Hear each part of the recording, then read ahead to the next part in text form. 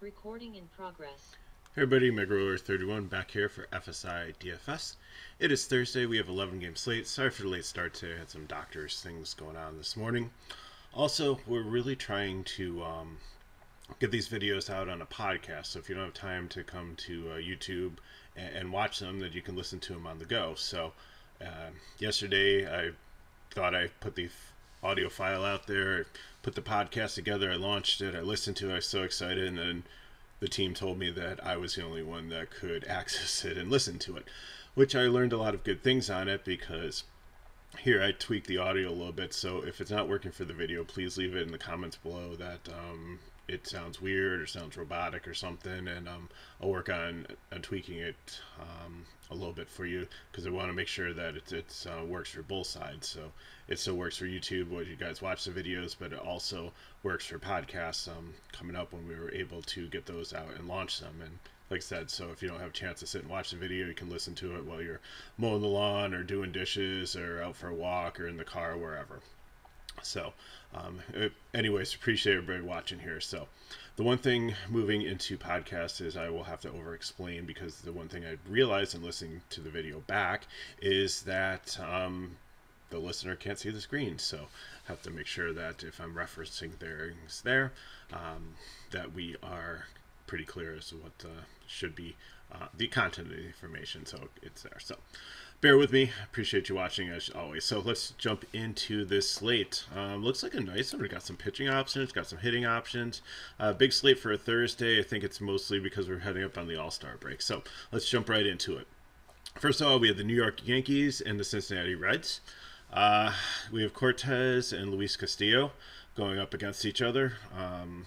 Cortez was decent to start the season, and then he just kind of trailed off a little bit. So I think he's still good in this matchup here, but I don't necessarily think he's dominant. So out of the top priced pitchers, I think he'd be down probably fifth on the list. And Castillo is obviously not who he used to be, and he's up against a decent lineup here with the Yankees. They've been a little bit cold recently. Seems like Baltimore is the hottest team in the AL East right now, with Toronto and Tampa Bay with injuries, and Boston, the Yankees bats cooling off a little bit, and maybe it's just been a long grind. They're looking forward to the All-Star break, although the Yankees have I think the most people on the All-Star team, so that's not really going to be a break for some of them. Anyways, Castillo, I think he's risky. I wouldn't completely rule him out. I don't really like the price tag of 8-9, but you know, if you think that in a GPP that he can put up some points for you, and that the Yankees are going to still be cold until the end of the game, which seems like what they've been doing recently, they're turning it on against bullpens. You know, then he might be a little bit interesting there. Bat wise, the Yankees, I think they'd be the fifth top stack today. Again, I want to see him wake up a little bit. Castillo's tough on righties. Once I get to the bullpen, it's a whole different story. So I still think Rizzo's in play, and Carpenter, but I'm not, and Gallo maybe, but I'm not super interested in them today. And the Reds on the other side, I think, you know, with Cortez's struggle, some of the righties could be, especially Jury, is pretty expensive, but I think it makes a decent stack potentially in the cheaper range, because the rest of them are pretty cheap. I would avoid Votto here with the lefty on lefty. Next up, we have the Atlanta Braves and the Washington Nationals. Kyle Wright, he's had an on and off season here. I think Washington's a decent matchup for him here, so definitely has a lot of win equity. So I think he's okay on FanDuel and DK. I think he's probably in the top 10 for pitchers tonight, but not somebody that I'm making a high priority. I like the price tag at 8.5, maybe like an SP2 candidate, because there's two top guys that I think people are really going to try to choose from. And it looks like Washington pulled Anibal Sanchez out of the archives, the Smithsonian, yes, because this game is in Washington. He's 38 years old. He was great back when he was a Marlin, and I think he's been in a couple other teams here, but guys just got rocked recently. Don't know how deep he goes in the game, but I think the Braves setup is the top stack on the slate here. We've been saying that multiple times, but he's more of a reverse splits guy too. Righties have just annihilated him. I'm not saying don't play the lefties, but I'm making the righties a priority, and it's just hard to get a good pitcher and pay up for them, so might need to get creative over stacking the Braves. Washington, not super interested. If you're playing 150 max, you can throw them in there against Wright, but other than that, not super interested. Next up, we have the Kansas City Royals and the Toronto Blue Jays. Again, same thing happened with Philly, but it's even more impactful with Kansas City. There are so many guys that did not make the trip because they're not vaccinated. So Kansas City for this 4-game series is going to be bare boned. So you want pitchers against them. You want hitters against the pitchers. Definitely, this is a great 4 days for Toronto until we hit the All-Star break, playing Thursday, Friday, Saturday, Sunday. You're going to want some Blue Jays in your lineups. Whether cash or GPP, you'll see what applies, but there's going to be some tremendous opportunities here against Kansas City, which was an average team, and now they're well below average with all the people that they're going to be missing.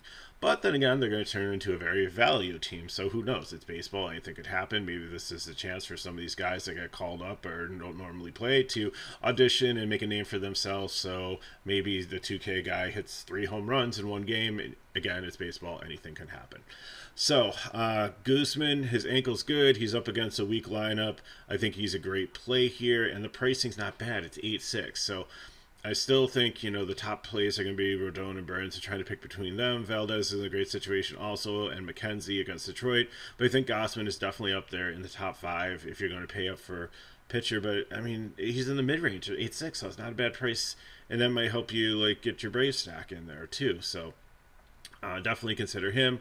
Carlos Hernandez on the other side is obviously a fade. Blue Jays, I like them. I think they'd be my 4th favorite stack here. And then Kansas City, if you need some cheap pieces in your lineup, I think that's where they help you out tonight. Detroit and Cleveland, wind blowing in here. Not too much. 75 degrees. Looks like a nice day for baseball. Elvin Rodriguez is a fade. Tristan McKenzie, he was very volatile in the beginning of the season. He's always had a strikeout upside, but just recently he's just not been as bad as he was earlier. So I really like him here. I think right-handers against Detroit, besides Riley Green, there's really nobody else to help him in this lineup. So definitely very interested at 8-3. And I think, if you want to try to get the Braves in and don't want to have to play Kansas City with them, I think Gausman and McKenzie might make a good pairing for your SP1 and SP2, which have a lot of high upside and great matchups tonight. Cleveland bats, I think they're sneaky good too here against Rodriguez. He's really struggled. Yeah, just any of them I think would be good. And you got Nolan Jones here. He's got a lot of power. Definitely hitting the ball hard. It will eventually come. Same thing we said about Rushman from Baltimore. He struggled a little bit when he came up, but eventually came around to it. Now he's up in a 4 or 5K guy. I think Jones is going to get there too. He's got some talent, and he's only 2K.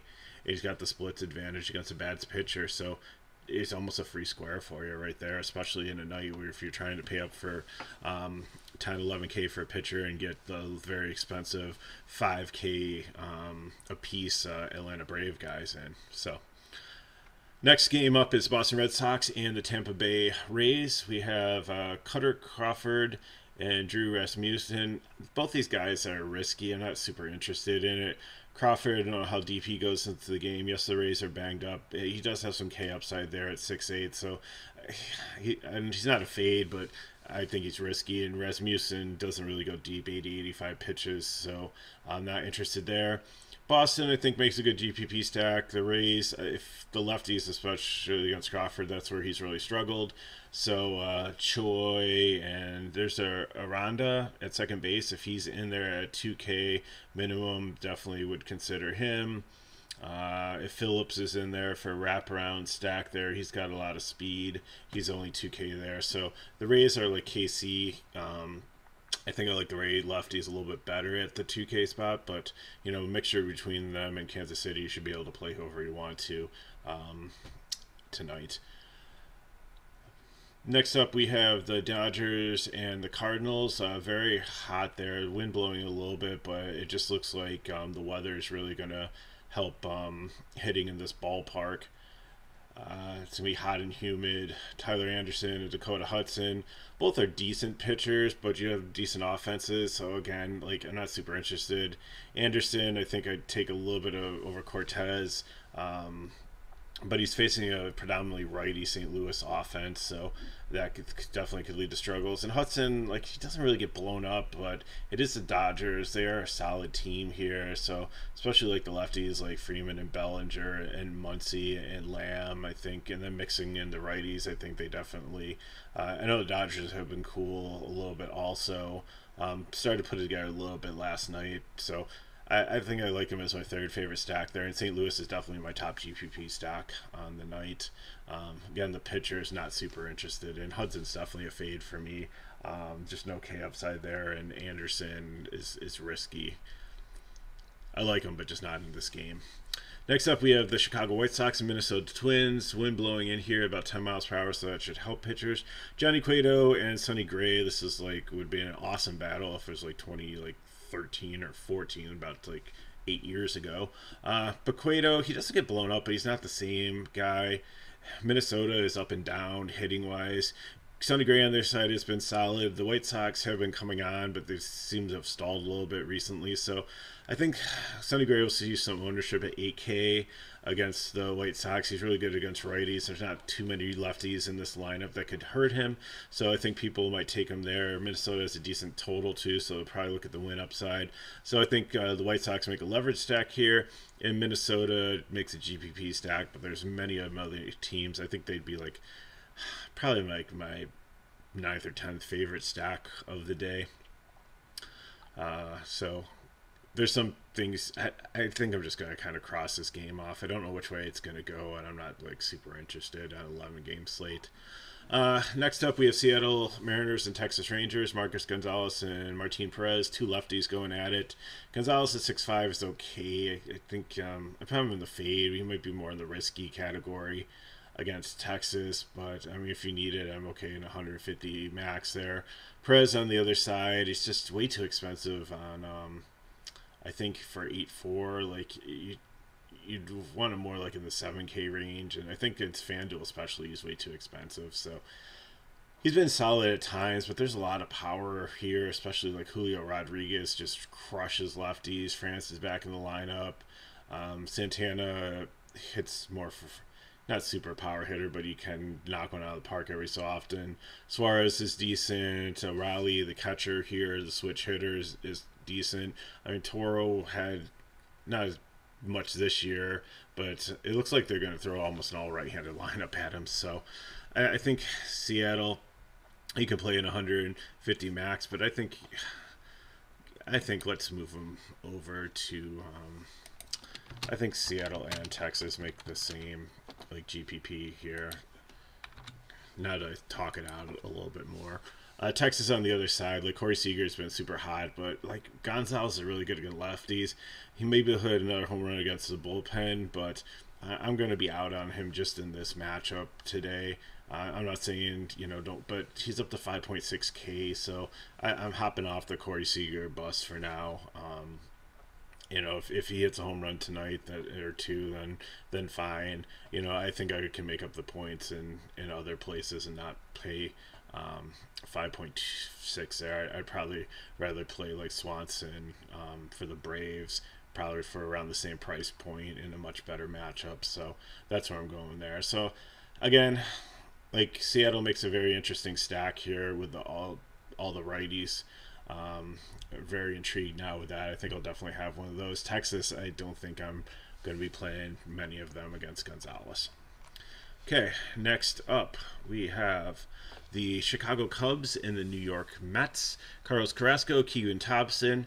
It's in Chicago. It's cooler there, 71 degrees, and the wind's blowing in about 10 miles per hour, which is good for pitching here. So Carrasco against the Cubs, there are some strikeouts. He has been better recently, so I'm okay with him as a cheap option at 7.6, but I love Keegan Thompson at 5.8 here. I think it's like 7.4 on FanDuel. He has been doing so well recently. He developed a slider. He has a third pitch, and as we were talking about with like Strider in a couple of these videos, that's why he's been a great young pitcher, but been struggling is he doesn't have that third pitch. He's been relying on just like two different pitches and trying to throw heat versus everybody. But now that Keegan Thompson has a slider, and it's not a slider that's like a pitch that nobody can hit, and that's what he's relying on. It's just the fact that there's three options for him to throw now, which is getting batters off a little bit more and struggling to adjust to what he's throwing, which has been making him more successful. And I know the Mets are a hard lineup. They're very patient. They don't strike out much. But at 5'8", on a night that I want to probably get Rondon or Burns in my lineup and I want to get a bunch of Braves, he makes sense as SP2. On FanDuel, it is very hard to stack the Braves you want and get any pitcher, so he can make a lot happen and get you a decent secondary stack, so you're not stacking the bottom of the Tampa Bay lineup or KC with them. It took me forever to build my FanDuel cash lineup today just because of pricing, which is weird usually because everybody's usually free on FanDuel, but not in this instance. So bat-wise, the Mets and Chicago's 150 max if you really want to, but I think it's going to be more of a pitching matchup and not looking at any bats there today. Houston Astros and Los Angeles Angels.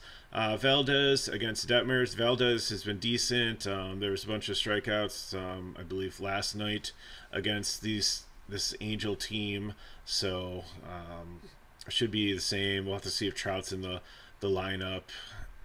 I mean, Tony's better against lefties than righties, but other than that, so the rest of the lineup is not great here, and Valdez is solid, so he's definitely probably behind Burns and Rodon is probably one of the best pitchers on the slate here.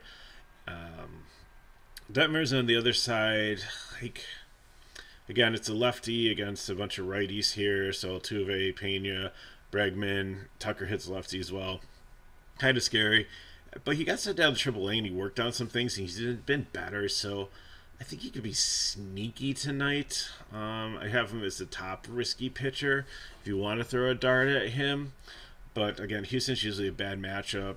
It's 78 degrees and wind blowing out a little bit, and the Angels, and they have a 4.61 total for Houston, so it's more of a YOLO play.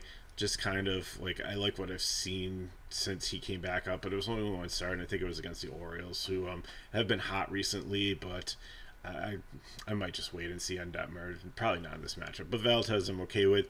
Houston makes a great GPP stack. The Angels I really have no interest in tonight. In fact, I even forgot to put them up on the board, so let me put them in there. There we go. They'll be in the 150 max category. So final game, we have the Milwaukee Brewers and the San Francisco Giants, Corbin Burns and Carlos Rodon. Here's the pitching matchup I've been talking about. Burns is great. He leads all pitching metrics on this slate. The only thing I worry about is San Francisco can match him with a lot of lefties here. So I think he's a great option, an elite option. It's going to be a tough choice. I'm going to lean Rondon. I like what I've seen. He was injured. He looks like he's back in great form here. His velocity has been back up to 96. He's been striking people out, just having some solid games against good competition. The Brewers don't scare me as much as San Francisco scares me against Burns, so I'm leaning Rondon. I'm saving $1,300 here also, and I absolutely love that on DK. It's not as much on FanDuel, but still is some savings. So I think that's where I'm really I'm going to lean as Rondon. If you want to try to play both of them, then that's fine. I'll talk about how to try to do that in our lineup breakdown section.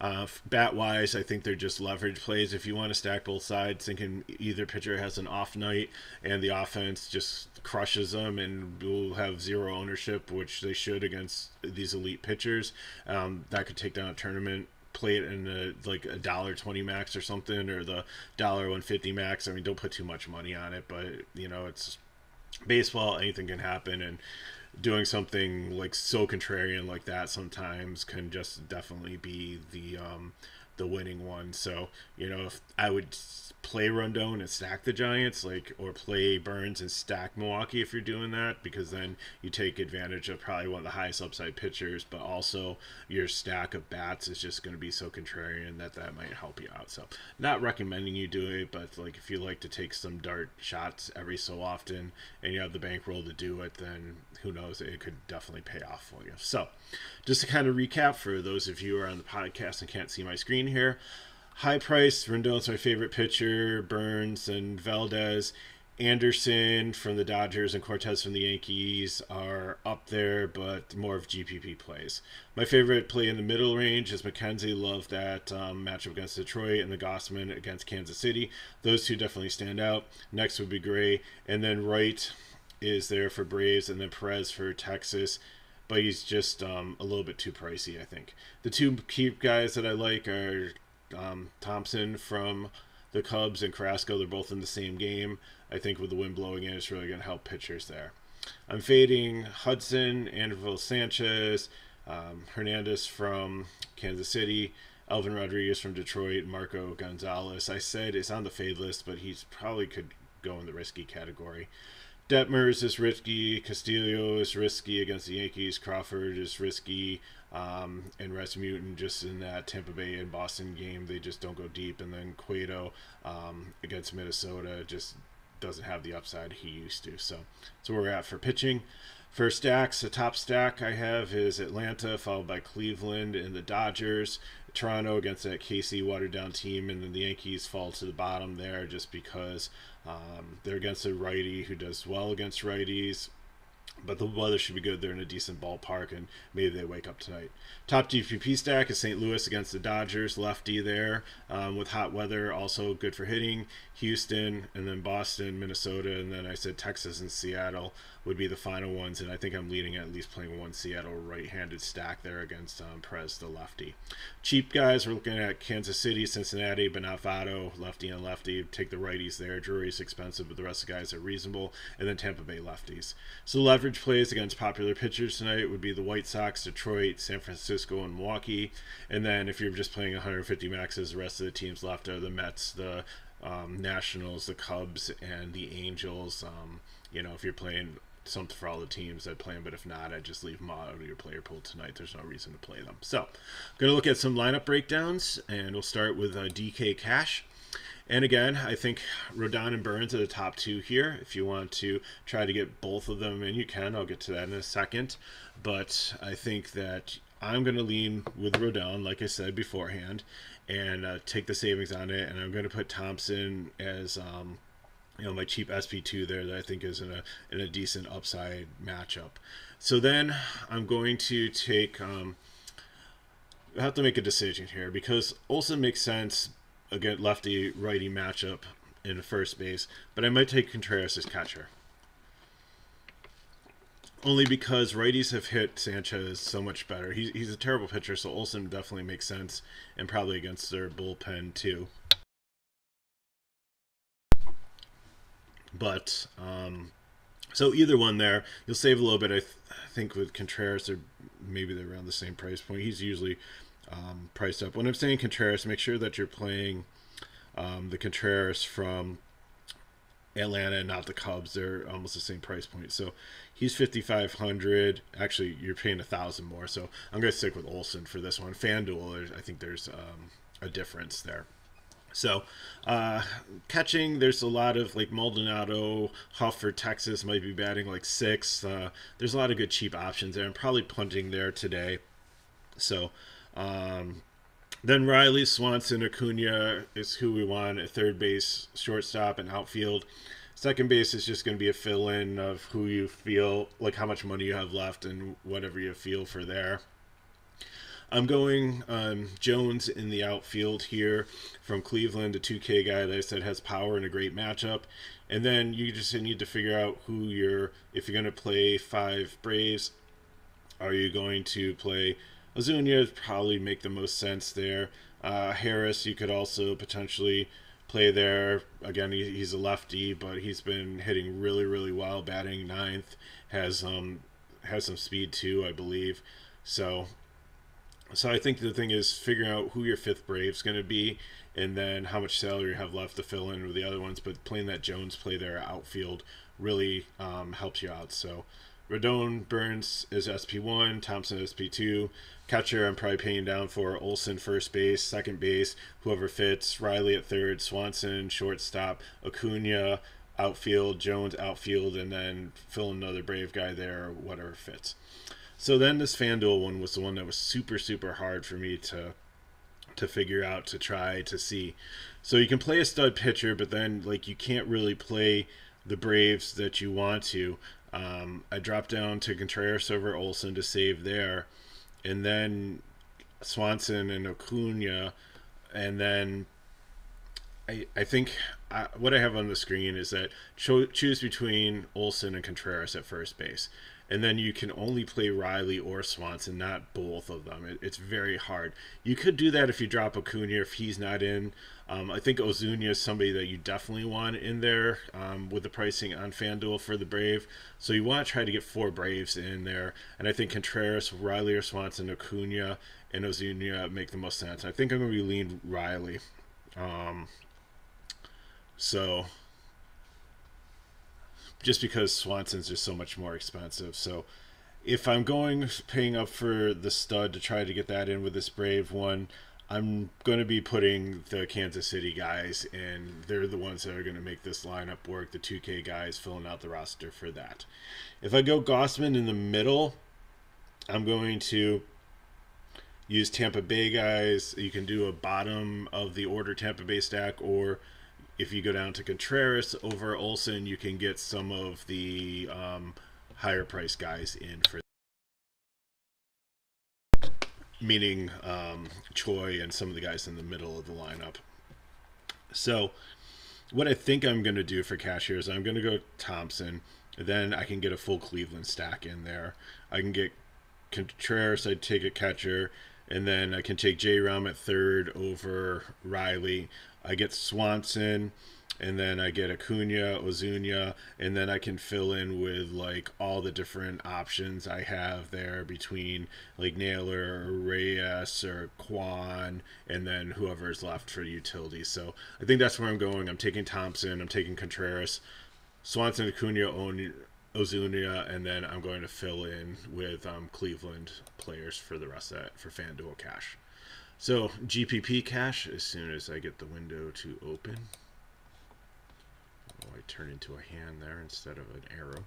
Okay, so here I'm looking at Gausman and McKenzie as my pitchers. Gausman is the one I'd lean. You could throw Thompson or Carrasco in there if you want to save some and pay up on it. But I might play both of these ones. And then I really want to stack Toronto and Cleveland here for my GPP. So Kirk, take your pick of Vlad or Naylor, depending on how much salary you need to get other players in. Second base, just figure out who fits there. J-Ram, Bichette. If you can get up to Springer, you'd have to pay down on SP2 or take Naylor.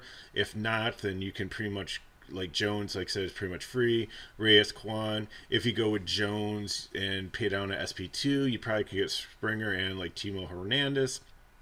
If you want to make the Toronto stack, I think both of these teams are decent. So however you can mix and match them, I think you're fine with that. And Gausman and McKenzie, I really like at pitchers. I think that's a very, very solid lineup. So again, Gausman or McKenzie, or play both there. Pay down for SP2, Kirk, Vlad or Naylor at first base, second base, whoever fits in, left over from the stack. If you can't fit a Blue Jay or a Cleveland guy there, just take a one-off cheap guy, anything that fits, that somebody that's playing, preferably higher up in the order for a team. Jose Ramirez for Cleveland at third base, Bichette from the Blue Jays at shortstop, Springer, if you can have enough money to get up to him. If not, Reyes, Kwan, Jones are all outfielders for Cleveland that will fit to fill that out.